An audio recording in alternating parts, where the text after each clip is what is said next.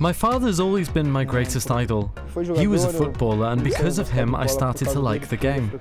Because I'd go training with him when he played and fell in love with the sport. And he's a guy who understands a lot, the guy who inspires me.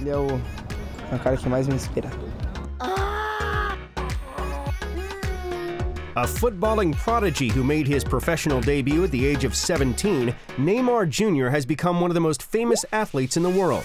Now 26, he's already played for some of the game's greatest teams and won some of the biggest prizes in world football.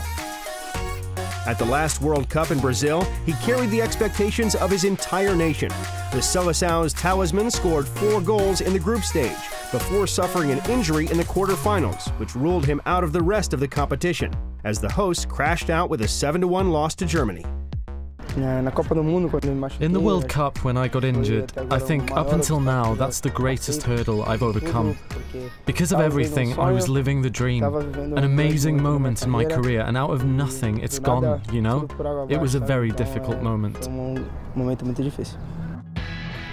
Despite his heartbreak, Neymar would soon have another chance to win a global competition on home soil.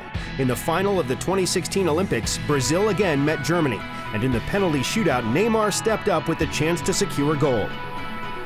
I think that walk is harder than actually taking the penalty, because when you walk up and look at the goal, it looks far away, it looks small, and the goalkeeper looks big.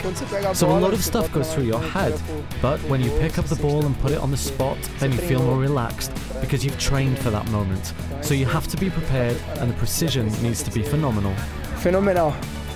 Gold medal in hand, the forward returned to FC Barcelona, but it was to be his last season with the Spanish Giants, as in August 2017, he agreed a record €222 million transfer to French club PSG. Neymar continued to showcase his skills for his new side, scoring 28 goals in his first 30 appearances. However, his season was cut short in February, as he suffered a broken metatarsal, meaning he had to watch from the sidelines as his teammates lifted a quadruple of domestic trophies.